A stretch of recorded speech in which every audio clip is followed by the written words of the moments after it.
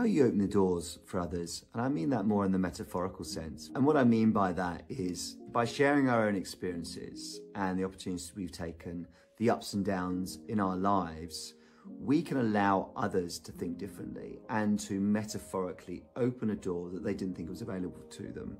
If you think about opportunities in work, if you're a leader, how you can create a space for somebody to really think that actually that is possible, I could do that, by sharing your own experiences.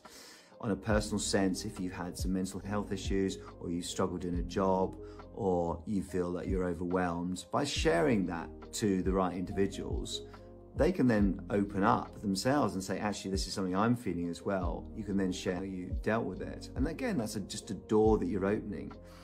We do tend to have a bit of a society that can shut doors on people. And that's often based on the people that we surround ourselves with.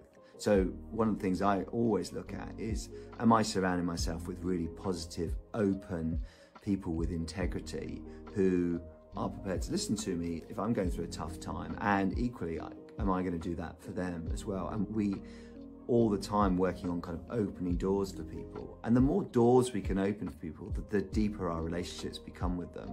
It's one of the greatest things that I get to do in my day-to-day career, is to show people what is available to them and help them by grabbing their hand, metaphorically, and walking them through and showing them the opportunities.